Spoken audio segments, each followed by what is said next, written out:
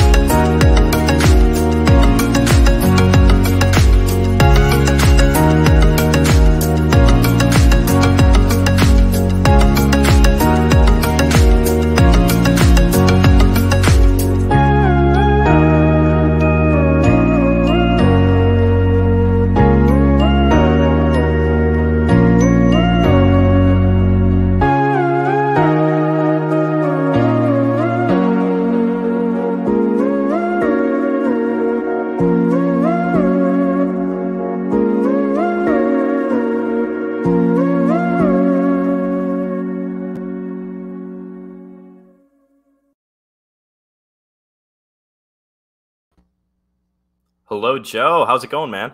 It's going well. I'm excited for this. I've been very excited for this for a while.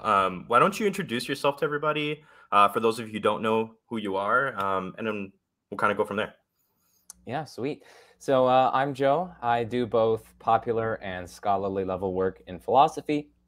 So on the popular level, I have my YouTube channel called Majesty of Reason, where I have discussions with other philosophers, people like Rob Koons, Josh Rasmussen, Graham Oppie, all different sorts of people. And I also put out lecture videos of my own.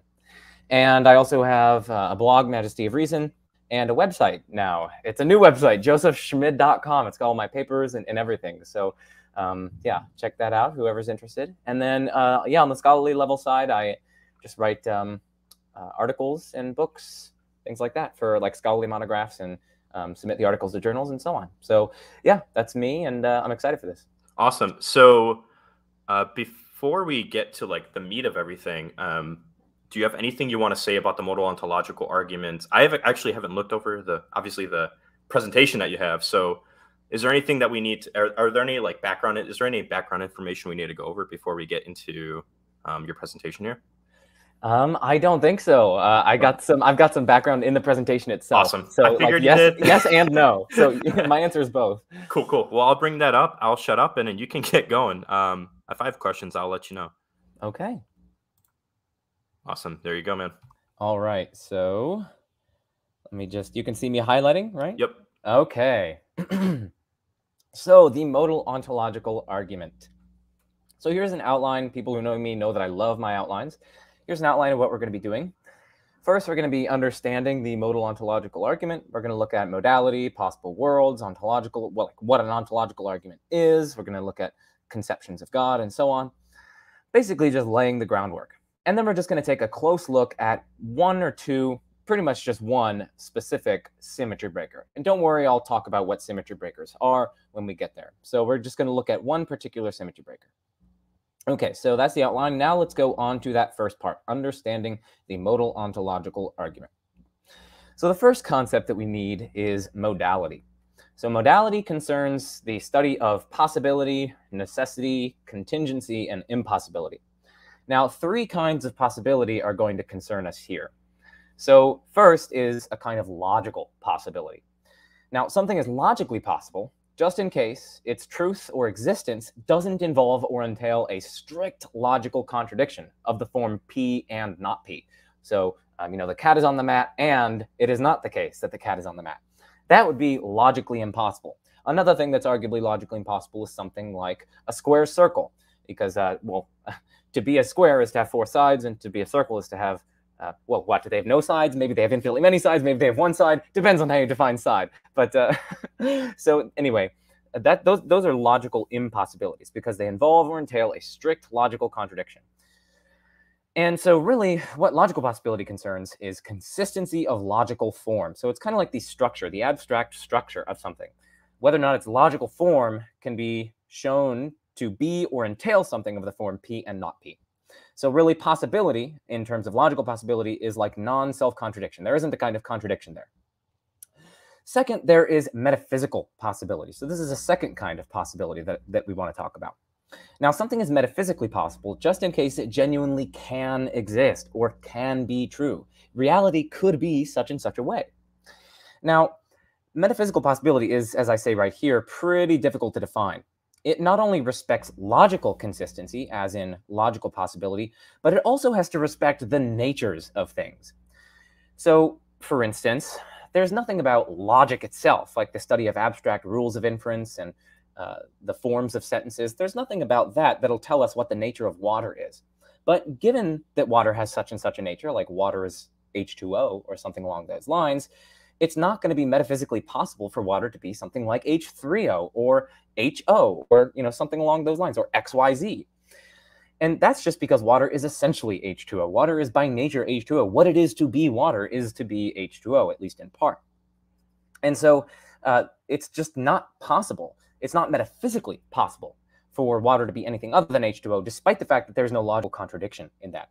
So metaphysical possibility is a little bit more demanding than logical possibility, because not only do you have to respect logical consistency, which is what logical possibility concerns with, but you also have to respect the natures of things, as I was saying.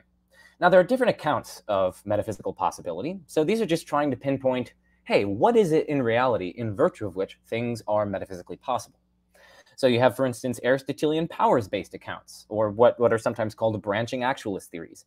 These say that something is metaphysically possible just in case it's either actual or something that is actual has the causal power to initiate a causal chain leading up to that thing.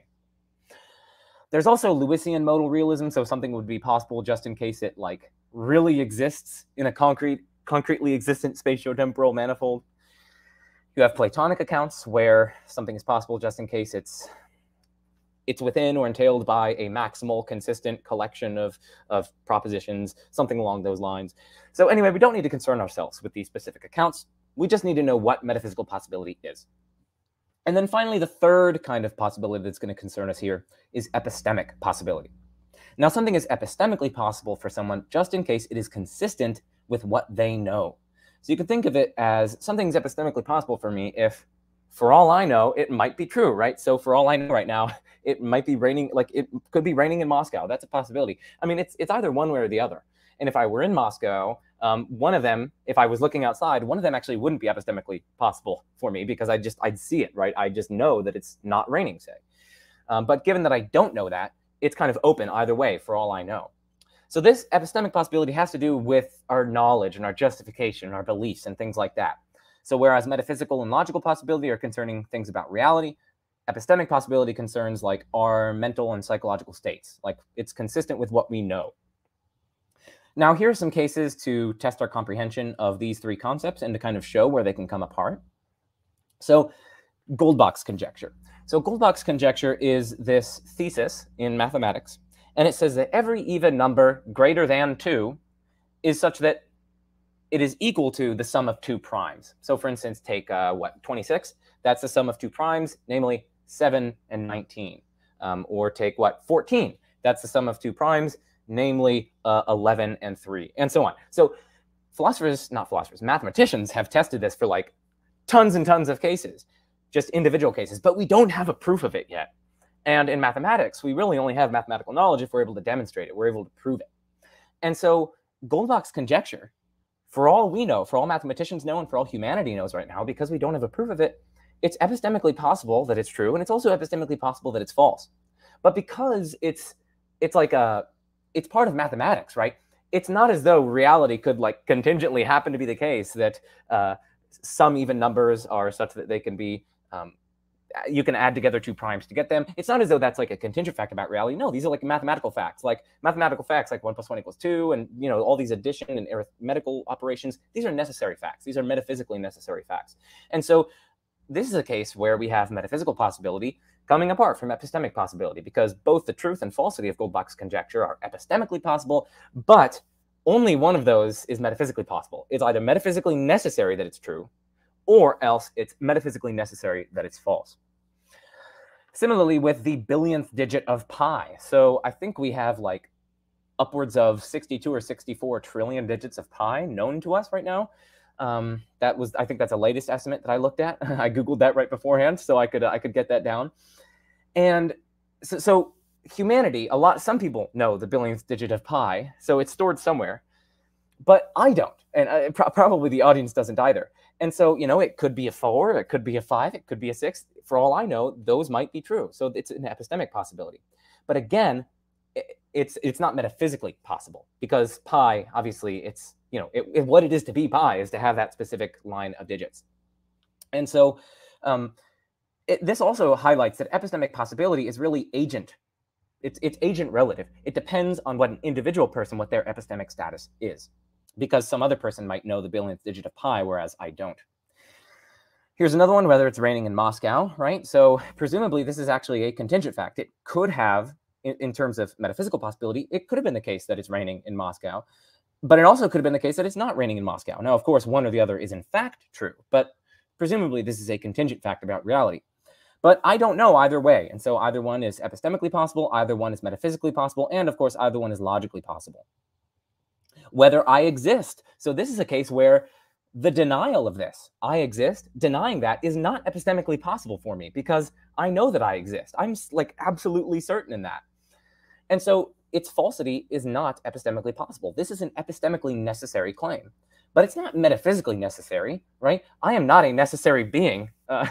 I could have failed to exist if my parents hadn't met, say. So that's another case where epistemic possibility and metaphysical possibility can kind of come apart, in particular the necessity. Now, water is H2O. Now, this is a case where I know that it's epistemically necessary. It's also metaphysically necessary, but it's not logically necessary, because there's nothing contradictory by saying that water is not H2O. There's just no strict logical contradiction to that. We had to kind of discover the nature or essence of water. And then finally, nothing causes itself to come into being. This is arguably a metaphysical necessity, right? I mean, in order to cause itself to come into existence, it would already have to be there. And so it's not as though it's bringing itself into being. But nevertheless, this is not logically impossible. We have to know something about the nature of causation. We have to analyze what it is to cause something, and then we have to base our knowledge that nothing can cause itself to come into existence on that. So it's not as though you can kind of get a strict logical, abstract, logical demonstration of the impossibility of this. You have to bring in claims about the nature of causation, and that is going to put it into the realm of metaphysical possibility and necessity. Okay, so those are some comprehension cases, and finally, I'm just going to say that metaphysical possibility, that's the most important for the modal ontological argument. We're really concerned with metaphysical possibility. So that's the first thing, modality of background that we need to have in our pockets. On to the second one, which is possible worlds.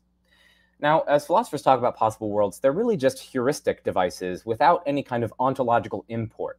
And what I mean by that is that philosophers aren't trying to some of them are, but not necessarily whenever they talk about possible worlds. They're not trying to commit to the robust reality of possible worlds, like, oh, there is some alternative dimension out there, or alternative world out there. No, we're not ontologically committing to them, saying that there really are such things. We're just using them as a kind of heuristic device. We're using them as a tool to talk about modality and to make modal statements easier and more comprehensible.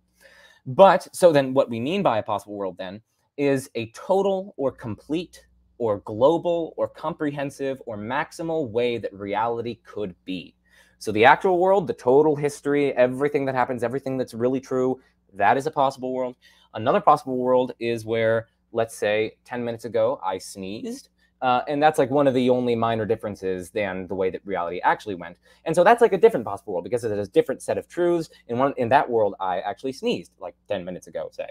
So, and again, it would be the total or global or complete way that reality be. So there would be a lot of overlap with this world. It would share a lot of that history, but it would still be a different possible world because, well, I sneezed in that one. Okay, so those are possible worlds. Just think of it as a total way that reality could be.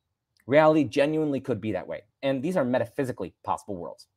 So again, we're really going to be talking about metaphysical possibility from now on, unless specified otherwise. So think of possible worlds as metaphysically possible worlds. So presumably there's a possible world where evolution went slightly differently. There's a possible world where I don't exist. There's a possible world where I exist. The actual world is an instance of that, and so on. Okay, the third thing that I want to say is, what is an ontological argument? So an ontological argument is, roughly speaking, an armchair a priori argument for God's existence. A priori, people pronounce that differently. Some people say a priori. It doesn't really matter. So what that means is that the premises are justified independently of our experience of the empirical world. So you can kind of know them from your armchair, as it were. You can kind of reflect on things, and you could just see the certain steps and see them to be true. Now, ontological arguments are based on, among other things, reflections on God's nature, and or reflections on the nature of existence or perfection or modality, and or the concepts of God or existence or perfection or modality. So ontological arguments are really just looking at either the natures of things or our concepts of things, and usually it's very abstract things like existence and perfection and modality and so on. Okay, so that's the third preliminary that I want to cover. The fourth preliminary that I want to cover is God. So what do we mean by God in this context? Because we're talking about a modal ontological argument for God's existence. So of course we need to know what the heck we're talking about when we say God. So God, as I use it here, is just a necessarily existent, perfect, unlimited, concrete foundation of reality. So God is perfect and unlimited. What I mean by that is, well, a whole host of things. These are just really trying to get you guys to understand what I mean by perfect and unlimited. So he's like axiologically supreme. So axiology, that's just like the study of value. So he is supreme in value, unlimited in value. He's the greatest possible being. He's perfect and unlimited in knowledge and power and goodness and all other perfections that a being could have, qua a being. He's also necessarily existent. So again, metaphysical necessity. He exists in all possible worlds. That's what it means to necessarily exist. He cannot fail to exist. He must exist. And of course, I'm not just trying to assert God's existence. I'm saying this is part of the definition of God. If God exists, well, then he's a necessary being. So that's what we mean by necessarily existent. It's something that if it exists in any world, it exists in all possible worlds. It cannot fail to exist. It must exist. God is also concrete. And what I mean by that is just God is causally capable. He has causal powers. He's not like a non-causal abstract object like the number 2 or like the set containing the natural numbers. He's also the foundation of reality.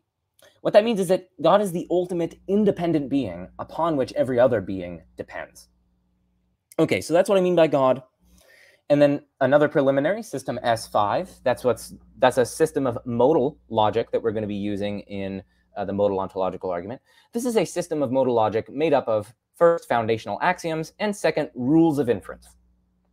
So in rules that allow you to go from certain statements to other statements, like what validly follows from what. And it's a system of modal logic. So again, remember, modality is a study of possibility, necessity, contingency, and impossibility. And logic is really just the study of valid inference. So it's valid inferences concerning possibility, necessity, and so on. And so there are certain foundational axioms and rules of inference in systems of modal logic, and there are different systems. Now, the most popular standard system of modal logic is indeed system S5. And it's meant to capture, again, metaphysical modality. Of course, it's a logical system, but what the logical system is helping us to capture or represent is indeed metaphysical modality. So we're using the logical tools to help us formalize and make certain systematic rules of inference and foundational axioms. We're helping to systemize what we really think is metaphysically possible. So the characteristic axiom of S5, so each system of modal logic oftentimes incorporates the elements of the systems that kind of precede it. So S5 incorporates a lot of the stuff in the other systems. They include their axioms. And a lot of these axioms are pretty simple things. Like one of them is called the distribution axiom. So that's like if P entails Q. So if it's necessarily the case that if P, then Q. And also, if it's necessarily the case that P, well, then it's also necessarily the case that Q, right? If P strictly entails Q and P obtains in all possible worlds, well, then of course Q is likewise going to obtain in all possible worlds because P strictly entails Q. You can't have P without Q. So that's an example of like an axiom. So the characteristic axiom of S5. So this is really what makes S5 distinctive. It's that it says that whatever is possible is necessarily possible. So it's not like possibilities vary from possible world to possible world. Rather, if something's possible, well, then it must be possible. It's not like something it could be possible and yet, oh, well, it might be possible in some other possible world. No, whatever is possible is invariant across all possible worlds. Whatever is possible must be possible. Whatever is possible is necessarily possible. Now, this actually entails that whatever is possibly necessary is just necessary simpliciter. So whatever could be necessarily existent is just necessarily existent. So if you can establish that something is possibly necessary, if it's possibly necessarily true or possibly necessarily existent, it just follows that it's necessarily existent or necessarily true. So, zooming in. Here is the intuitive idea of S5. So imagine that this is the space of all possible worlds. Now, of course, the space of all possible worlds doesn't have 30, presumably. Presumably, it's many, many, many, many more than 30. But this is just a representation for pedagogical purposes, of course. So imagine that this is the space of all possible worlds. Here's the actual world. I have a little at that stands for, you guessed it, actual. So that's the actual world. And these are all the other possible worlds. So maybe, you know, this is the one where I sneeze. It's a pretty nearby possible world. Maybe in this one way over here, evolution went way differently. Maybe the asteroid not only killed off all the dinosaurs, but like all life on Earth or something like that. Anyway, this is just the total space of possible worlds. Maybe in this one, there is no Earth, you know, it's a barren universe. It doesn't matter. This is just the abstract. This is an abstract representation of all possible worlds. And here's the actual world. Now, suppose that it's possible. So we're making claims in the actual world. So we're located here. And we're saying from here, from our perspective here, it's possible that there's a necessary being, or it's possibly necessary that something is the case. Well, imagine that necessary thing, we'll just pretend that it's a being, but it could also be a truth. So let's just imagine that that's this little check. So that just means that, hey, there's a necessary being in that world, okay? So what we say here is that from our perspective in this little actual world, we say it's possible that there's a necessary being. So we're saying, hey, there's some possible world in which there's a necessary being. So that's what this represents. There's some possible world in which there's a necessary being. But wait, to be a necessary being, what it is to be necessary, right, is to exist in all possible worlds. That's what it is to be necessary. That's what philosophers mean when we're talking about something that's necessary. By contrast, something that's contingent exists in some, but not all possible worlds. Something that's necessary exists in all possible worlds. And so if there's a necessary thing in this world, well, it couldn't be necessary in this world unless it existed in all possible worlds, right? That's what it is to be necessary. And so it couldn't even obtain in this world if it didn't also obtain in all the other worlds. And so it takes us to this situation here. So we say from this perspective, it's at least possible that there's a necessary thing, but then we can actually go from that to the necessary being spanning all the worlds, because the being couldn't even be necessary in this world if it didn't span all the worlds. And hence, since it is necessary in this world, it's possibly necessary, it follows that there's a necessary being in all worlds, which is just to say that it's necessary. It's necessary simpliciter. And of course, it's actual. It's in the actual world as well. So again, that's just the intuitive idea behind S5. It's to help you guys get the intuitive idea of what we're saying when we say that whatever is possibly necessary is necessary simpliciter. Now, we should note, of course, that S5, despite being standard and popular, it's not altogether uncontroversial. So there are philosophical criticisms of it, and it should not be just taken for granted. But for our purposes here, we're not going to look into all the specific details. We're just going to assume it for the purposes of the presentation. But if anyone wants to, build a case for God on it, they need to be aware that it's not altogether uncontroversial. For a recent defense of system S5 as a formal capturing of metaphysical possibility and necessity, you can see Proust and Rasmussen's book Necessary Existence, their second chapter. Okay, so that's system S5. And now another preliminary, which is the argument itself. So we have finally gotten onto the argument. And yeah, here is the modal ontological argument. Drum roll. No, okay. So here is the possibility premise. It's just got one premise, people. So it's easy to remember. Here's the possibility premise. Possibly God exists. Okay, remember, this is metaphysical possibility. We are not just saying here that, oh, for all I know, God might exist, or things like that. And we're also not just saying, oh, well, it's at least consistent. It's consistent to suppose that God exists. It's not, there isn't some kind of logical contradiction in the statement God exists. It's not something like the cat is on the mat and it is not the case that the cat is on the mat. We're not making those sorts of claims. What we're claiming here is that it's metaphysically possible that God exists. And what that means, of course, given what I said earlier, is that there is some possible world, at least one possible world, wherein God does in fact exist in that world. So that's a possibility premise. And then from that, it follows that God exists, okay? It follows that God exists from, number one, the possibility premise, so possibly God exists, 2, S5, and 3, the definition of God. So remember the definition of God, right? God is a necessary being. And given S5, whatever is possibly necessary is just necessary. And here we say that possibly God, a necessary being, exists. So there's possibly a necessary being, in which case there is a necessary being. And of course, by that, the necessary being that we're talking about here is God, and hence God exists.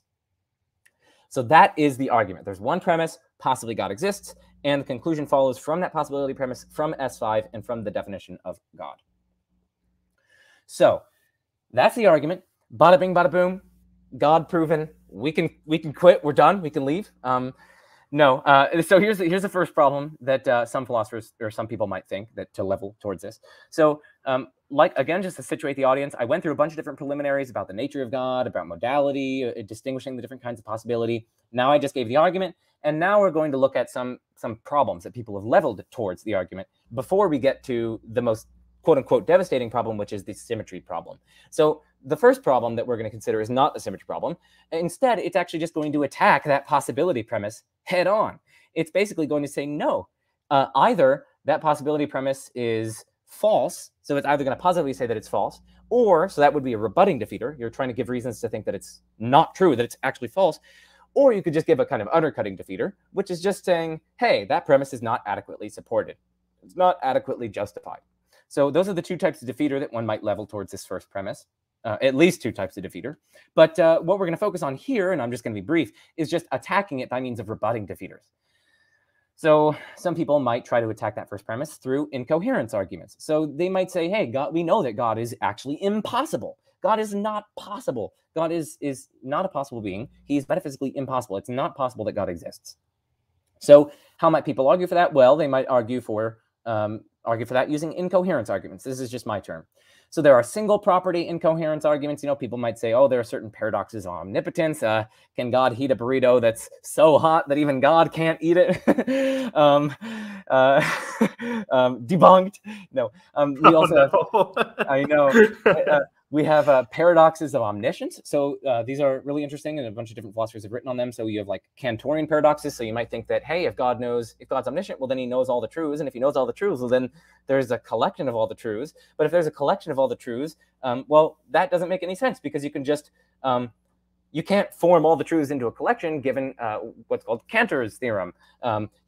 You can actually form the power set or power collection of that collection, and you'll actually entail that there are more truths than there are truths, which is absurd. And so there can't be such a collection, in which case there can't be an omniscient being, yada, yada, yada. I'm not trying to defend these arguments, people. I am not. I'm just making you guys aware of them. You also have Russellian or self-reference paradoxes. So you might think that if God's omniscient, well, then he's going to have to know all of his acts of knowledge that are not about themselves, right? So some of God's acts of knowledge, like knowing that I exist, is not about God's own act of knowledge. But other of God's acts of knowledge, like that he knows things, that's going to be a self-referential act of knowledge. So it's directed towards itself. It's about itself.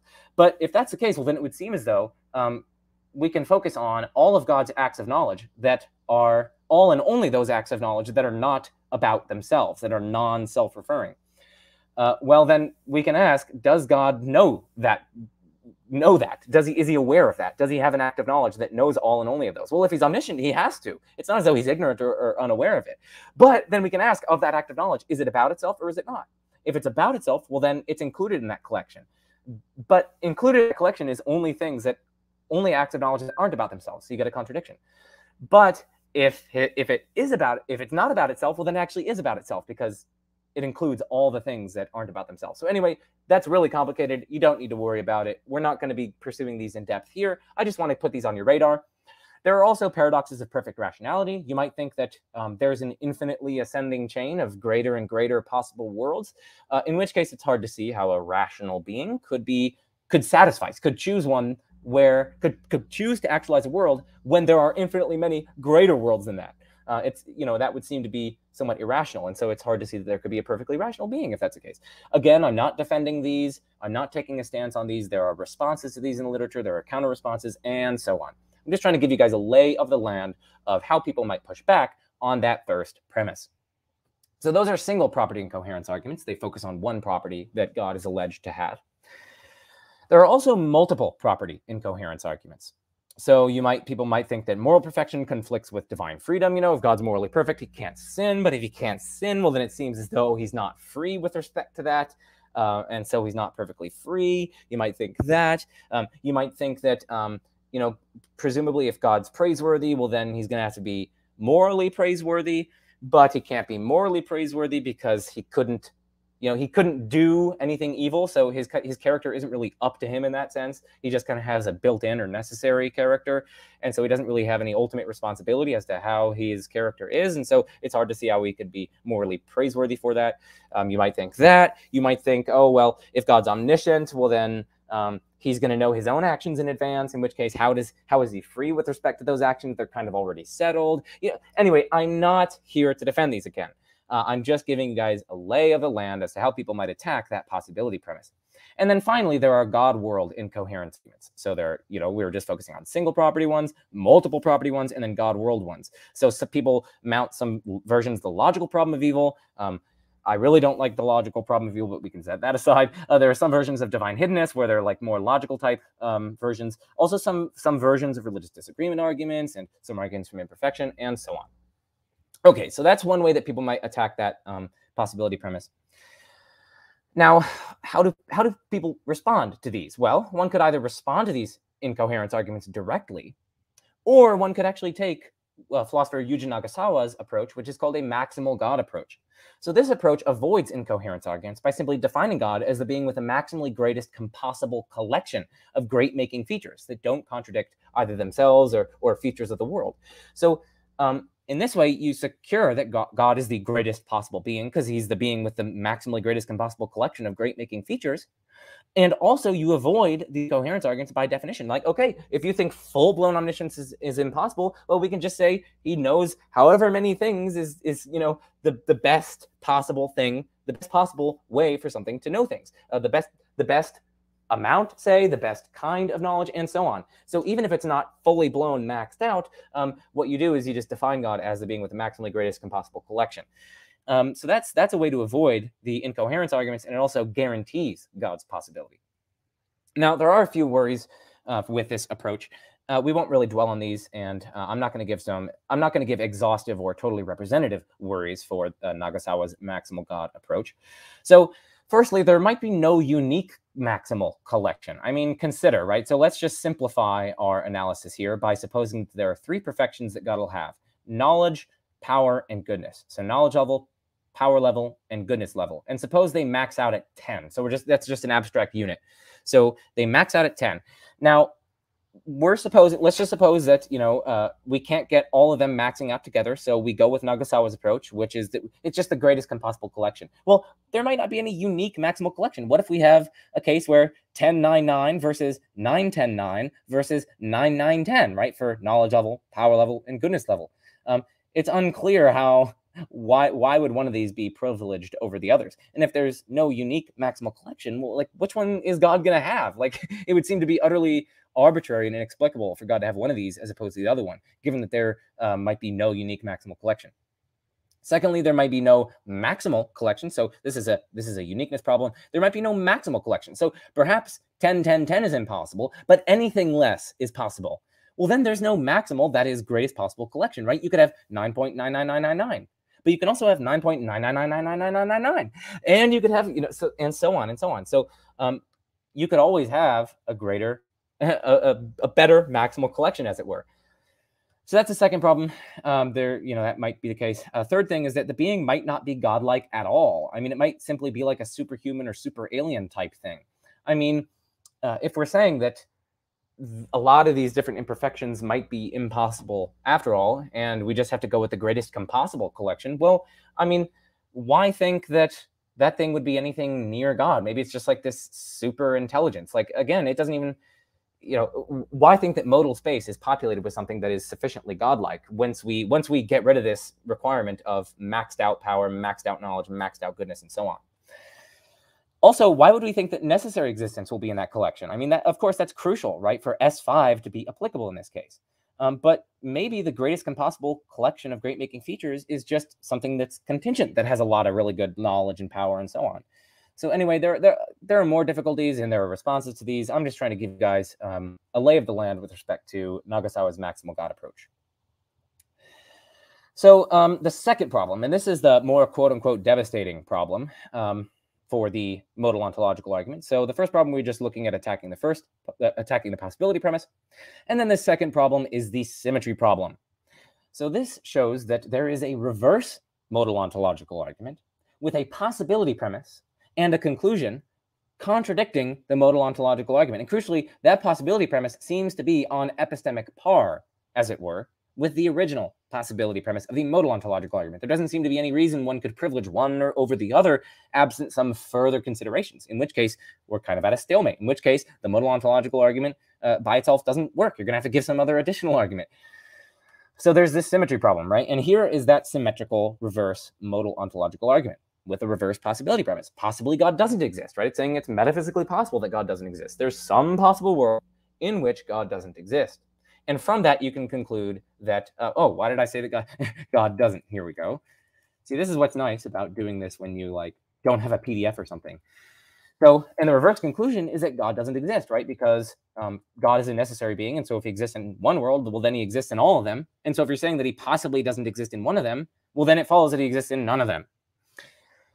So this is a pretty serious problem, because without adducing any further considerations or reasons, the reverse possibility premise is epistemically on par with the original possibility premise.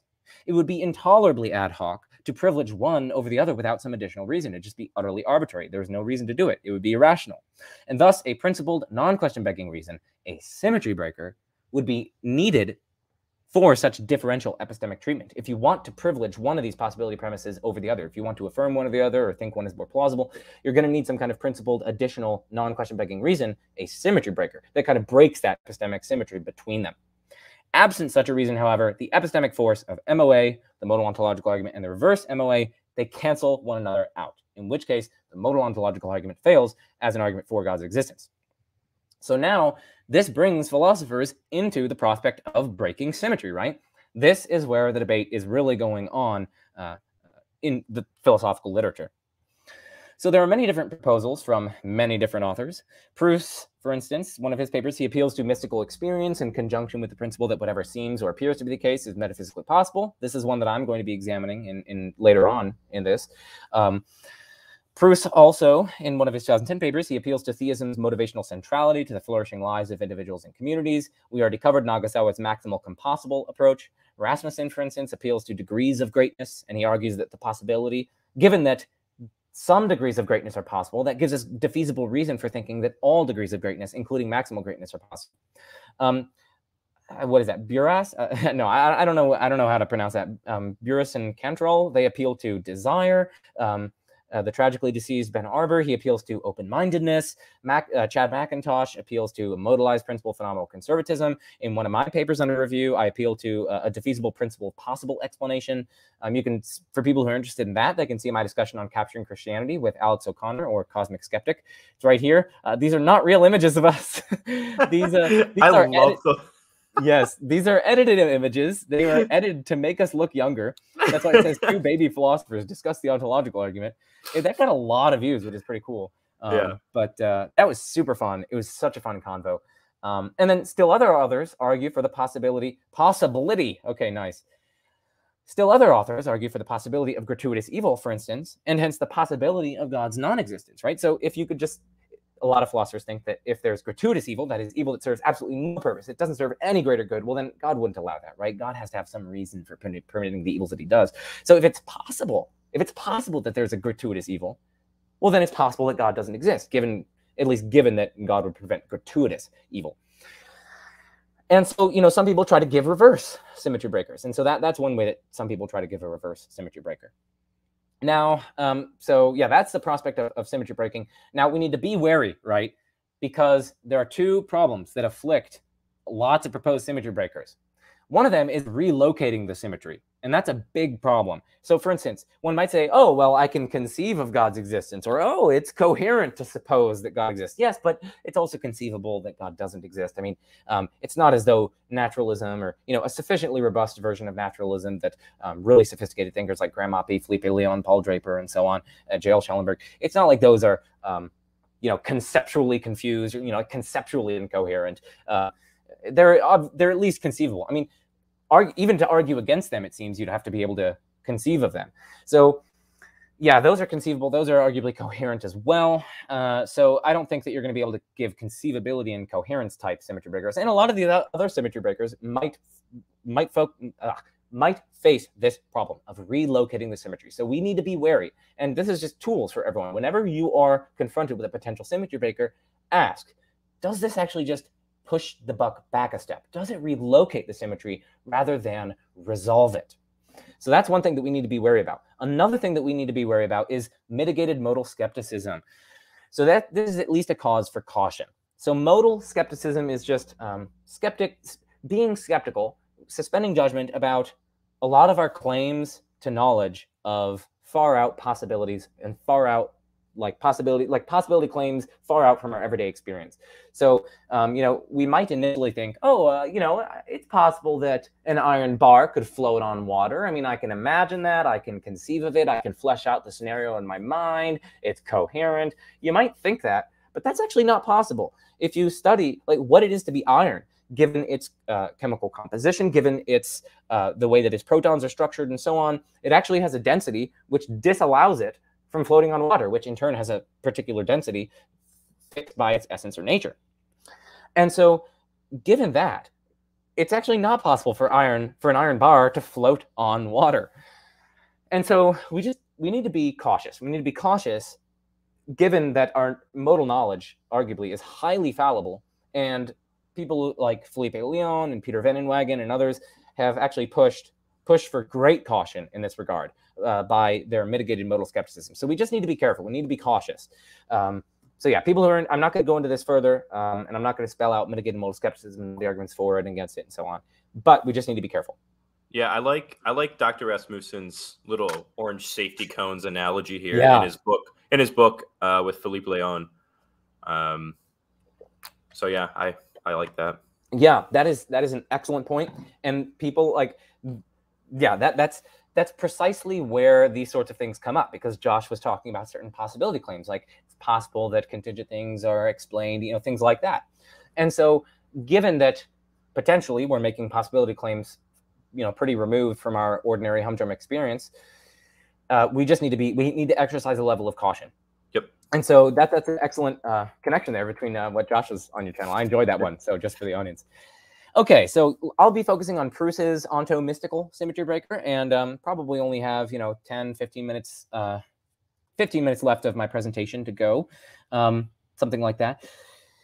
Proust appeals to mystical experiences as of a maximally great being, in conjunction with what's known as the Samkara principle, to justify the possibility premise of the modal ontological argument and thereby break the symmetry between the MOA and reverse MOA. Now, I don't think his particular symmetry breaker works. And so my thesis is that it fails for 3 reasons. And I'll explain his symmetry breaker in a little bit more detail below. Now, again, this is just my thesis. I argue that it merely relocates rather than resolves the symmetric reverse modal ontological argument problem. And I also argue that it faces counterexamples from what mystics themselves in the great mystical traditions and so on, like, for instance, St. Teresa of Avila, or St. Teresa of Avila, or if you want to pronounce it like it's probably pronounced way back when she lived, Teresa of Avila. That's probably what it is, something like that. Now, I'm going to argue that it faces counterexamples from the reported phenomenology, the what it is likeness, the aspects of their experiences that the mystics themselves describe. Okay.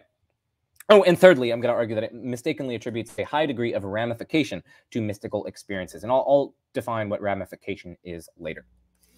So now let's take a closer look at Proust's ontomystical symmetry breaker. So he begins by appealing to the Samkara principle, or SP, according to which whatever seems or appears to be the case in experience is at least metaphysically possible. More formally, for any x and any s, if subject S has an experience as of X, so for instance, as of an apple, well then X is possible, that apple is possible. Now Proust introduces the technical term really seems, and he consequently settles on a formulation of SP that states whatever really seems to a subject could be, where an X really seems to S is true if and only if S would be correctly identifying the content of a single phenomenal experience of hers if she were to, excuse me, if she were identifying it to be an X. But that's too complicated, and we need not concern ourselves here with the more technical version of the principle, since my criticisms apply regardless of which version is used. That's crucial. I'm not just setting it aside because it's complicated. I'm setting it aside because it's needlessly complicated, given that my criticisms are going to apply regardless of which version is used. And so if people want to understand this principle further, they can firstly read his paper, and secondly, they can just pause this video and read what I'm highlighting right now. But anyway, back up here. So again, more formally, this is the SP, Sankara principle. If subject S has an experience as of X, then X is possible. But there is reason to believe, writes Proust, that some of the high mystics had an experience as of a maximally great being. If SP were true, it would follow that it is possible that there is a maximally great being, right? Because if a subject S has an experience as of S, then it's possible, but mystics have an experience as of a maximally great being, hence a maximally great being is possible, and that's really just the perfect being that I was talking about earlier, God's being perfect, and this is the conception of God that we're working with, so God's a necessary being, and so it would follow by S5 that God exists, and so we have a symmetry breaker here. Now, Proust motivates SP in a variety of ways.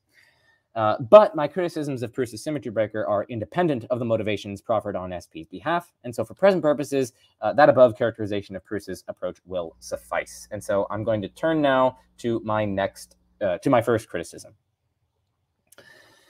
Okay, so I'm going to argue that it relocates the symmetry. So Proust aims to resolve the symmetry problem by means of his symmetry breaker. But arguably, he merely relocates rather than resolves the symmetry problem. For, plausibly, atheists have powerful experiences in which it appears or seems that God, or something near enough, does not exist. Or, if they don't experience God's absence, at least they seem to have powerful experiences of things that, if true or existent, would entail the non-existence of God. An example of this would be an experience of the sheer indifference and or callousness of ultimate reality to one's flourishing and languishing. For if God exists, then, of course, ultimate reality is not so indifferent. God is not indifferent to the flourishing and languishing of humans, say. So as Draper writes, so this is in one of his 1989 papers, sensitive theists also feel inclined in other circumstances, namely when they experience poignant evil, to believe that the Creator is indifferent to their good or to the good of others. And many atheists have very powerful experiences in which they seem to be aware of the ultimate indifference of nature. By SP, again, I'm just using Proust's own principle, by SP, if S has an experience as of reality's ultimate indifference, well then reality's ultimate indifference is possible. And plausibly, many people have had such experiences. Hence, it is possible that why should we think this? Why should we think that many people have had such experiences? Well, firstly, I mean, the phenomenological reports of many people who are either deconverting from religion or who have experienced such profound and horrendous evils in their lives, or and so on. So it's just using the same sort of phenomenological reports that Proust himself relies on in his Samkara principle and application to mystical experience. So again, plausibly, people have had such an experience, and hence it is possible by SP that reality is ultimately indifferent. But of course, any world in which reality is ultimately indifferent is a world in which God, understood as a maximally great being, understood as a perfect being, as I described earlier, does not exist, since God, who is the, or at least an, ultimate reality, is certainly not indifferent, right? God is not indifferent to creatures and the flourishing and languishing of rational beings that he himself willed into reality, that he himself loved into reality. Hence, it is possible that God doesn't exist. By axiom S5, it follows that God doesn't exist. Thus, SP does not break the symmetry in favor of the original modal ontological argument. So that's my main criticism, or one of my criticisms. Again, I'm going to be leveling 3, but this one is just that it doesn't remove the need for, well, of course there's still the need for symmetry breaker, but it still preserves symmetry because it kicks the can back a step. Because atheists also have experiences that either are as of God's non-existence, or as of something which, if it were true, would entail God's non-existence, and so on. And so the Sankara principle cuts both ways. You're not going to be able to kind of privilege it for the theist side rather than the atheist side. Now, at this point, one might respond by distinguishing between not experiencing God's presence versus experiencing God's absence, or more relevantly, between not experiencing reality's ultimate difference, so ultimate caring for us, versus experiencing reality's ultimate indifference, like it's positively not caring about us. So, for instance, merely from the fact that I don't experience a bunch of virtual particles or a bunch of neutrinos passing through me right now, it doesn't follow that I'm experiencing the absence of neutrinos crossing through me right now, because they are indeed going through me right now. It's just I'm not experiencing them. It's not as though I'm experiencing the absence of them. And so maybe these atheistic experiences, they're just not experiencing God's presence. They're not really experiencing God's absence. Or maybe they're just not experiencing reality's ultimate difference, ultimate care. Maybe they're not actually experiencing reality's ultimate indifference, okay?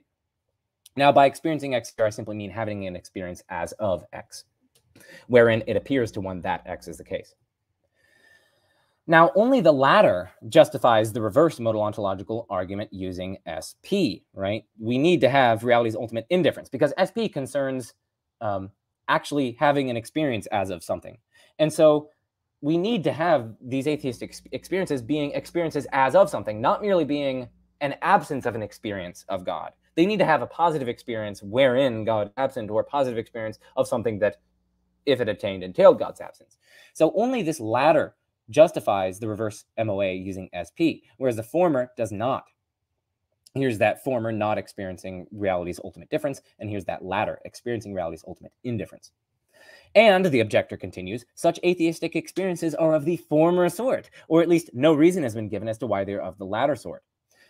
So at least plausibly, you know, what these atheists are experiencing, or even Christians who have gone through like spiritual turmoil, what they're experiencing is they're just not having an experience of God's presence. It's not as though they're positively experiencing God's absence, or, you know, put more relevantly for our purposes, they're simply not experiencing reality's ultimate difference, rather than experiencing reality's ultimate indifference.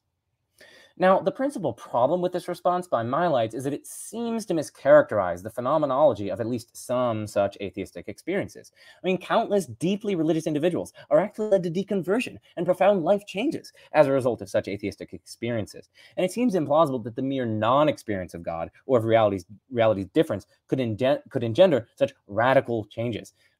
They seem to have positive experiences here. It's not as though they're like non-experiences or absences of experiences. They seem to have some kind of positive character to them. Moreover, the phenomenological reports of such seemingly honest people should be treated as innocent until proven guilty. After all, that's what Proust himself is relying on in his mystical symmetry breaker. And their phenomenological reports are often cast in strikingly positive terms, a poignant, nearly inexpressible feeling or sense or awareness of the uncaring callousness of nature. I mean, I myself have had similar experiences when reading about horrendous evils. In my Devil's Advocate debate with Randall Rouser, he did a nice job, and I mean, he went into a lot of detail about some really horrendous evils. And you could tell if you watch the video and you look at my facial expressions that I was quite disturbed by them. And you know, if you like read accounts of the Holocaust and what the doctors and, you know, Joseph Mengele and all these other people did to them, if you read accounts of certain tsunamis that have come in and trapped people and innocent civilians and children and animals under rubble, and they stay there to starve and die of lacking food and water and so on, like, when I read about these horrendous evils, I'm sometimes overwhelmed by a profound and distinctive sense of the intrinsic impermissibility of anyone allowing such evils to transpire. And phenomenologically speaking, these palpable experiences don't seem to be mere non-experiences of the permissibility of such evils. Rather, they seem to be positive experiences, positive senses of the intrinsic impermissibility of anybody allowing such evils to transpire. Again, I'm not using this as an argument for God's existence. I'm showing that Proust's Sankara principle doesn't distinctively favor the modal ontological argument over the reverse modal ontological argument, because you have the experiences on both sides, both the theist side and the atheist side. And just this, oh yeah, I put that footnote down here, the Devil's Advocate debate, and here's a timestamp, 3641 to 3941. And like, this is a serious trigger warning for people who are sensitive to talking about rape and other things like that. So, yeah. Okay. So overall, then, Proust's symmetry breaker, by my lights, does not succeed. That's my first criticism, and I think that by itself is a successful response by my lights. And so I'm going to turn next to counterexamples from the phenomenology of mystical experience. And again, we're close to the end. We're close to done. I'm going to let you say one thing because I know I told you about this, but one of my friends is coming over later tonight, and he texted me. So I'm just going to text him while you kind of talk to the audience for just maybe 20 seconds or something. The big thing I wanted to bring up is, especially with those particularly horrendous evils, I mean, this is where I think, at least I want to give an example to anybody that wants to be one of the, like a Christian apologist, right? This is one of those times where I'm going to just be straight up and honest and say arguments from particularly horrendous evils are the things that keep me up at night. Mm-hmm. Like when somebody says, like, what kind of argument is scary for you? What kind of argument do you just not know how to respond to? It's those. They're so difficult. And to this day, I still don't necessarily know the best response to them. But yeah, that debate though was actually really fun to watch still too. Yeah. Randall Rouser's a really good atheist. Yeah. I actually have a debate coming up with a friend of mine who's an atheist, and we're doing a devil's advocate debate too. So I'm pretty pumped for that. Nice. That's awesome. Okay, I just texted him, and I might have to pause one more time at some point here when I hear back from him. But thank you for doing your little show for the audience. I was hoping you might like get up and like dancing and something, but no. I'm a little too shy for that. Okay, so let's move on to counterexamples. So I do think that there are plausibly counterexamples to SP. Now, Proust appeals to SP in one purported element of mystical experience, namely the experience as of a maximally great being, to justify the possibility of a maximally great being.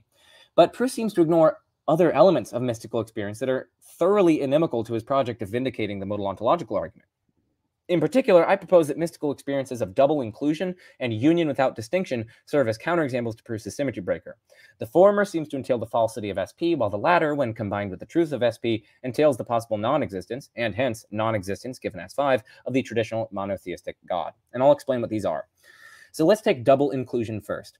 In some mystical experiences, God is felt to surround the agent soul. So that this is using kind of terminology and concepts from Teresa of Avila.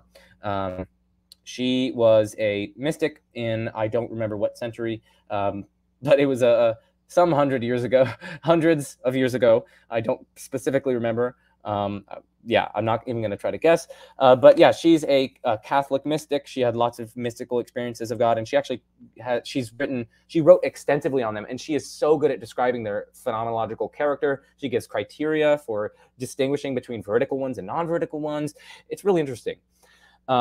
What we had to do was we had to read a lot of, I think it's called The Book of Her Life. We had to read that in one of Draper's classes that I had with Paul Draper, and we did talk about the evidential salience or significance of mystical experience. So, but yeah, anyway, that's where I'm getting a lot of these concepts from the phenomenology of religious experience, or the phenomenology of mystical experience in particular. So in some mystical experiences, God is felt to surround the agent soul and also to be inside the agent soul, like the mystic's self. So the mystic almost feels like a sponge, that God is like the water that's not only surrounding them, but like pervading them and inside of them, like the water's inside of the sponge. It's like they're like diffused with God. That's how they feel. That's phenomenologically how they feel. The mystic is like a sponge and God's like the water. The sponge is fully immersed and surrounded in the water, but simultaneously infused with or penetrated by the water. And so it kind of looks like this, the phenomenology of mystical double inclusion. The agent, the mystic's self, the agent soul, what we call it, is such that like they feel as though God is both surrounding them and inside of them. And so the mystic has an experience as of one, being surrounded by God, and two, having God inside of the mystic. Now, if SP is true, a state of affairs involving such double inclusion should be possible. But surely no such state of affairs is possible. So SP is false, in which case Proust's symmetry breaker fails. Why think that no such state of affairs is possible? Well, I mean, one reason is that any such doubly inclusive state of affairs would seem to engender a vicious infinite regress, or at least a problematically infinite number of inclusions. For it's true of God that God surrounds the agent soul. But if God inside the agent soul is God also, well, then it's also true of God inside the agent soul that it surrounds the agent soul. But in that case, the agent soul is included within the God inside the agent soul. And thus a new smallest circle labeled agent soul must be drawn as the innermost concentric circle right there. But since it is true of God that God is inside the agent soul, we must draw a further circle and so on ad infinitum. And I say surely an infinitely inclusive state of affairs like this is not possible. That just seems, this kind of vicious regress seems a little absurd. Now, one way out of this predicament is to hold that God surrounding the agent soul and God inside the agent soul are not numerically identical, and thereby blocking the regress generated by Leibniz's law. Perhaps they're different parts or aspects of God. Okay, fair enough. But there are two admittedly not devastating problems with this. I mean, first, it would require someone to deny divine simplicity, something which is not open to proofs, because he accepts divine simplicity. And second, mystics are quite explicit that it is God that both surrounds them and is inside of them. They don't claim that it is mere like parts of God or aspects of God that serve these different functions. Okay, now let's shift gears to union without distinction. So in mystical experiences, the subject-object or mystic God structure of the experience seems to disappear entirely. This is what mystics themselves report. And this actually led some, and I would add many mystics, to claim identity with God, right? So some mystics literally claim that they were identical with God because they had this subject-object structure of the experience disappear entirely. They don't, in their experience, in their mystical experience, they experience a kind of union without any distinction from God. And this is just based on their own phenomenological reports. And I'm basing this off of what Draper, I'm drawing on some of Draper's work here. Plausibly, then, mystical experiences of union without distinction involve the subject having experience as of identity with God. And I only need some of them to have that. Per SP, it follows that possibly the mystics are identical with God. And that's flatly incompatible with traditional monotheism, which is the very thing that MOA seeks to demonstrate. Now, why is the possibility of that identity problematic? Well, for one thing, the mystic is presumably by their very nature contingent. And so if it's possible that the mystic is identical with God, well, then it's possible that God's contingent. But that entails that there is some possible world in which God is a contingent being, in which case there's some possible world wherein God doesn't exist. Given S5, it's going to follow that possibly God doesn't exist, in which case God doesn't exist per S5. And again, this is all based on SP. There are also many other problems with such a possibility, but that suffices for now. In summary, I've leveled two counterexamples to Proust's symmetry breaker based on the very mystical phenomenological data on which Proust's case relies. I first argued that double inclusion experiences are incompatible with SP because they would, if SP were true, then it would be possible to have this infinitely regressive inclusion state. And second, I argue that experiences as of union without distinction, when conjoined with SP, undermine traditional monotheism and the MOA, because the mystics seem to have an experience as of being identical with God. And then here is the final criticism on page 13 out of 14. So yeah, just maybe a few more minutes before we get to some questions. So yeah, I turn next to my third and final criticism of Proust's symmetry breaker. So this is from ramification. So as we've seen, Proust claims that mystics have experiences as of a maximally great being. That is, it appears or seems to the mystics in experience that the being they experience is maximally great, necessarily existent, morally perfect, omnipotent, and omniscient. But that just seems deeply implausible. By my lights, it is far too ramified. As philosopher Caroline Franks Davis points out, highly ramified descriptions may involve highly theory-laden terms or very specific terms. For example, beagle as opposed to dog or animal, right? So you're basically making quite specific, highly theoretical, intellectualized claims. They are theory-laden terms about the thing, rather than just kind of saying, oh, I saw a kind of brown figure, right? Or you could say, oh, I saw a beagle that was 173.2 pounds. You know, like that. That's a highly ramified description. And now in our case, Proust imputes to mystical experiences very highly ramified descriptions. Omnipotent as opposed to very powerful. Omniscient as opposed to very knowledgeable. Morally perfect as opposed to very good and loving.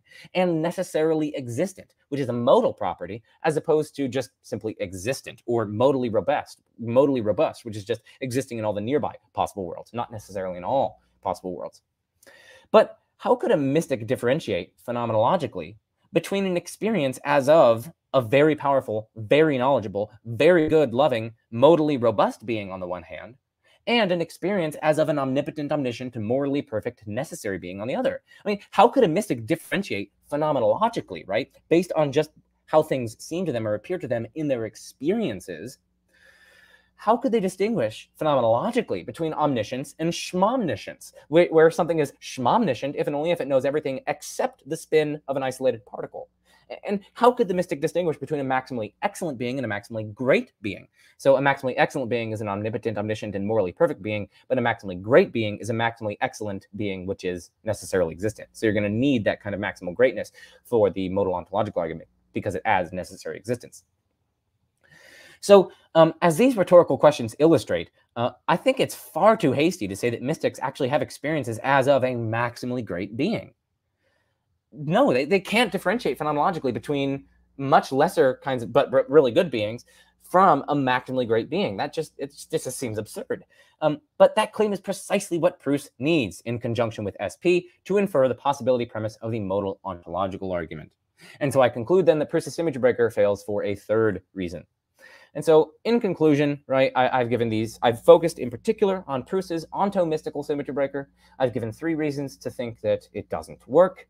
And I also covered lots of fun preliminaries that I think should give people, pretty good tools for thinking critically about the modal ontological argument and about the fundamental nature of reality. And I just want to say that the modal ontological argument is super fun to think about. The literature on it is blossoming, and there are ingenious moves being made from many and both sides of the debate, both in the theist camp and the atheist camp. And so, anyway, after turning to preliminaries, my first criticism was that Proust merely relocates the symmetry since there are atheistic experiences to which SP applies. Second, I argued that Proust's symmetry breaker faces 2 counterexamples from double inclusion and union without distinction, which are both aspects of phenomenology reported by mystics themselves. And then third and finally, I argued that Proust's argument relies on a mistakenly high degree of ramification. Now, most importantly, of course, I hope to have given you some tools for thinking critically about the modal ontological argument and, of course, about the fundamental nature of reality.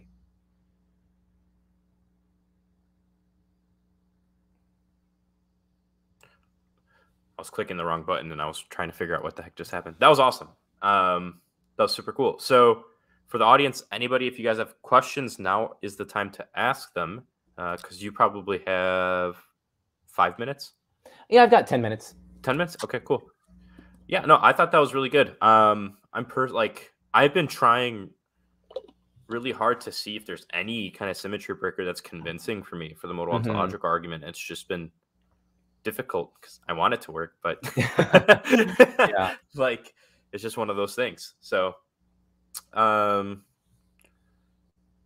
people are wondering if they can ask questions unrelated to the argument. You guys can, I guess, if you want. Yes, they can. Let's see here. Here's a question that came up earlier, but it's not really.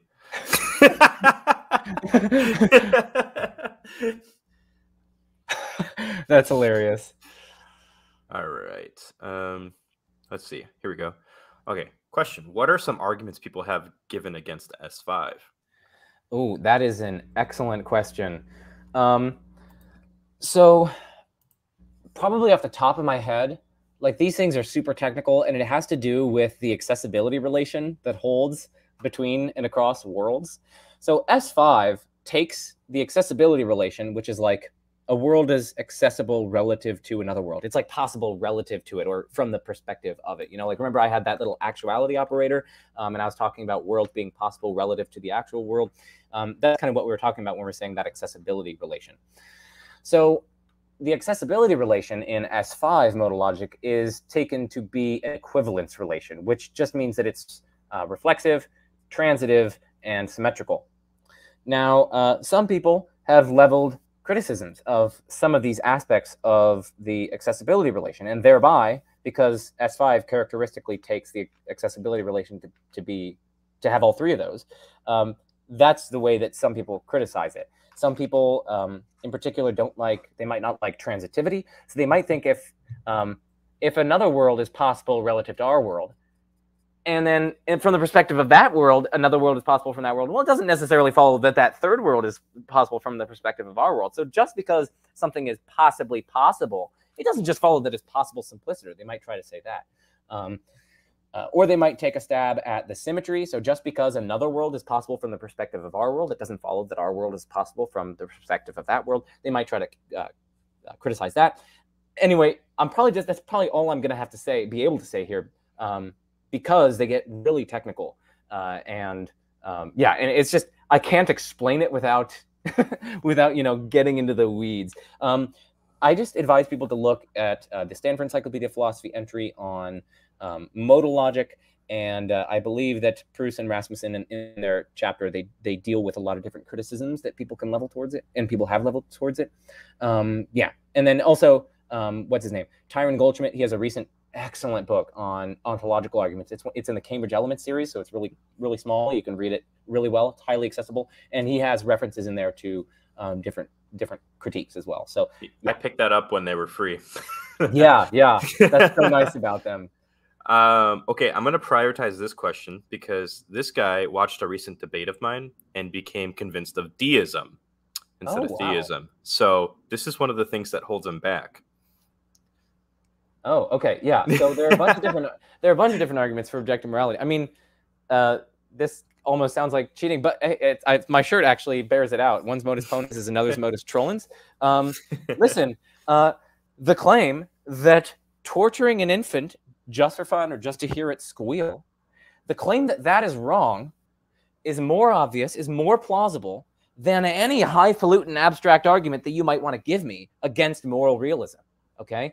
So the claim that that is like objectively wrong to go around and torture infants or to gas Jews alive or to commit hate crimes, things like that, like the claim that those things are morally wrong objectively just seems so much more plausible and obvious than any of these highfalutin arguments you'll give me against moral realism.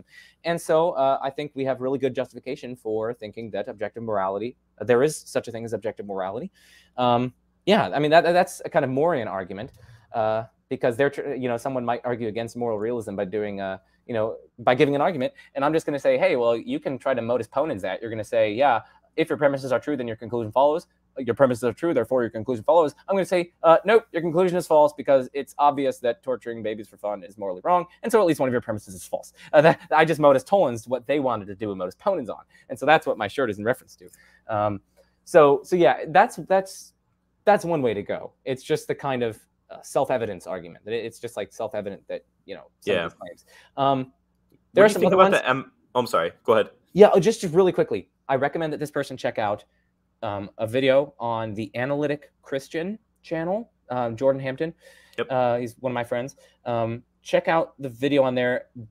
He had a philosopher come on, an ethicist come on, and give a survey of like 4 or 5 different arguments from professional philosophers for moral realism. So I recommend checking that out. And of course, check out the alternative case as well. Check out the case. If you want to have an informed view on this, you need to check out what people say against moral realism as well. So check out like Stanford Encyclopedia entries and Internet Encyclopedia philosophy entries.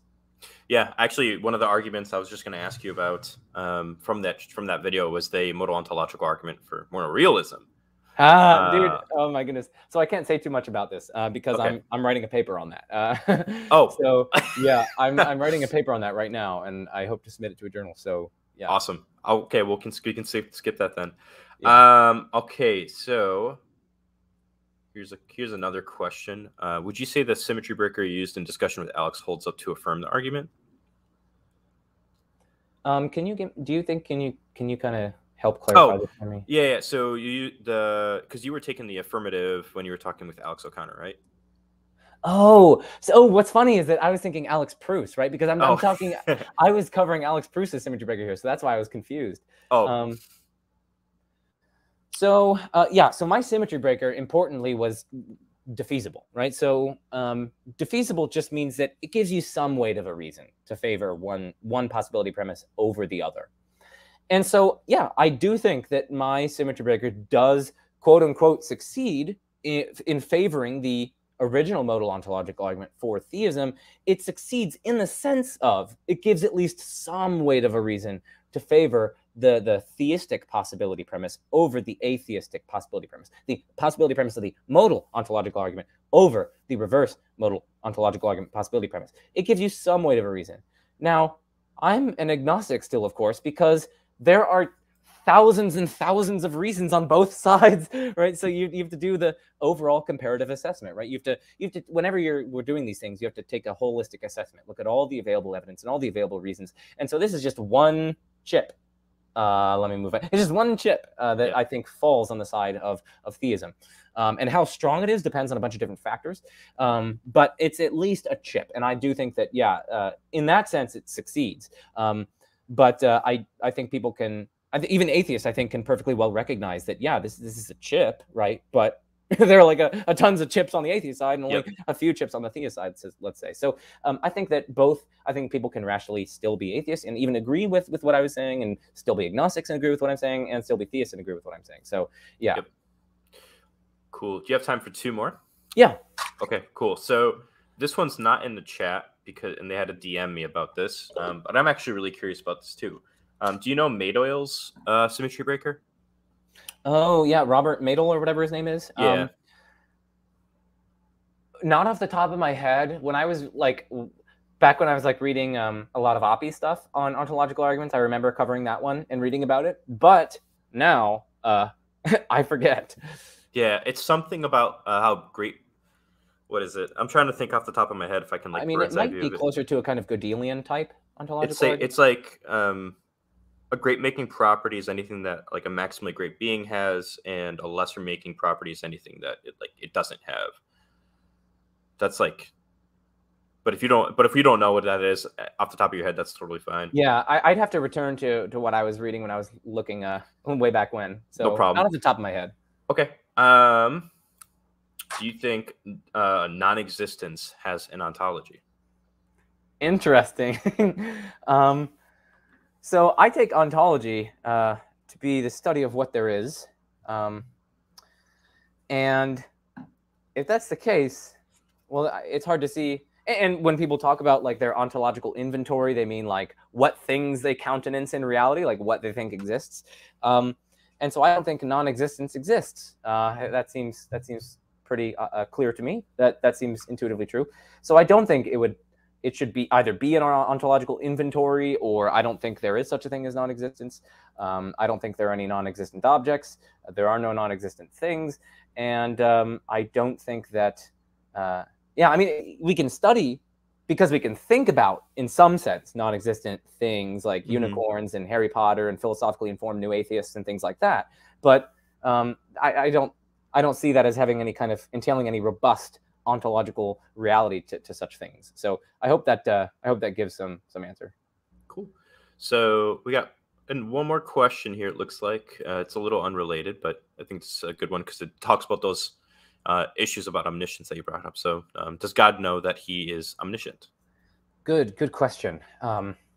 So yeah, if I were a theist, I would definitely say that God knows that he is omniscient. Now,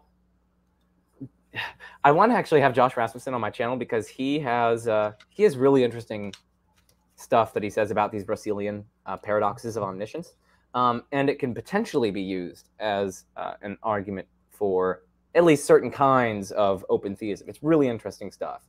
But anyway, I'm gonna have to have Josh on my channel to talk about that. My point I'll host you too.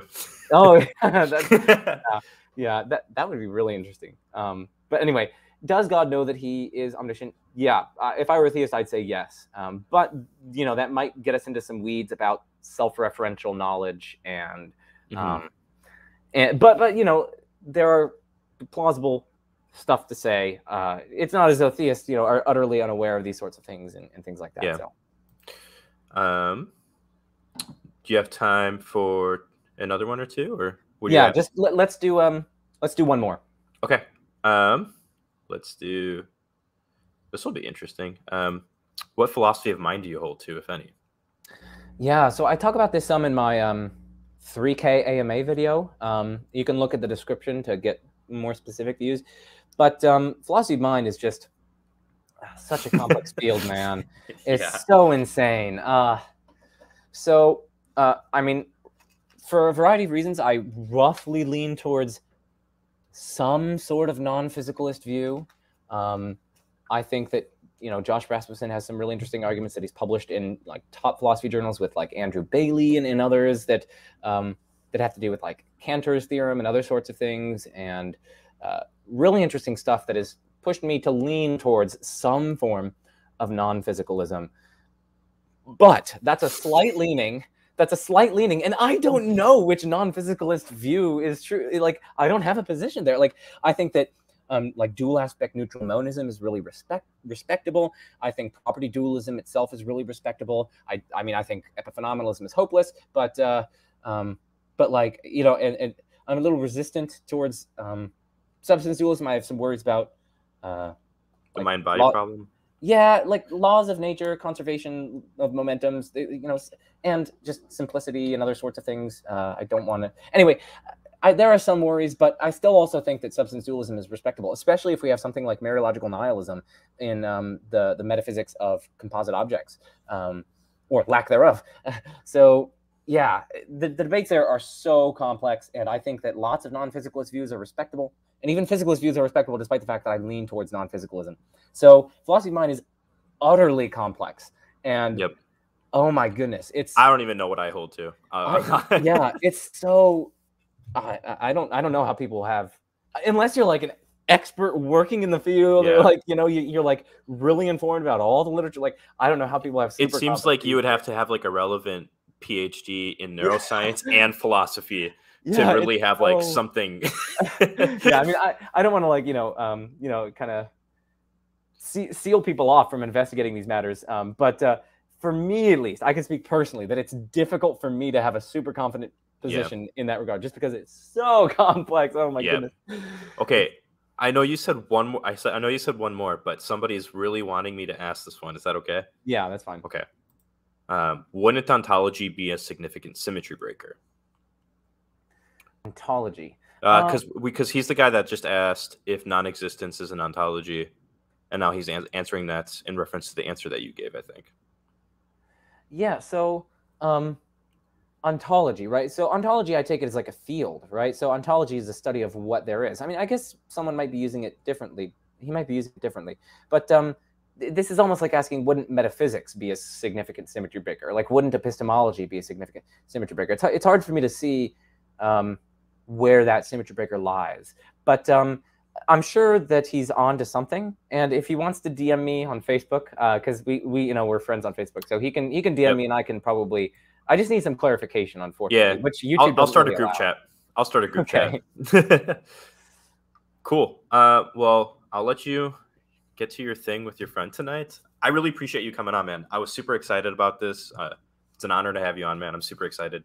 Yeah, thank you for having me on. I really enjoyed it, and I like I said, I really hope people benefited from this presentation, and I hope it gives them tools to think critically about these matters. I hope it clarified a lot of things, because I see so much confusion about like logical possibility, metaphysical possibility, epistemic possibility, and confusion makes me sad. So yeah, definitely. Well, I appreciate it, man. I'll close out the stream, and again, thank you so much. Thanks everybody for watching. I really appreciate you all.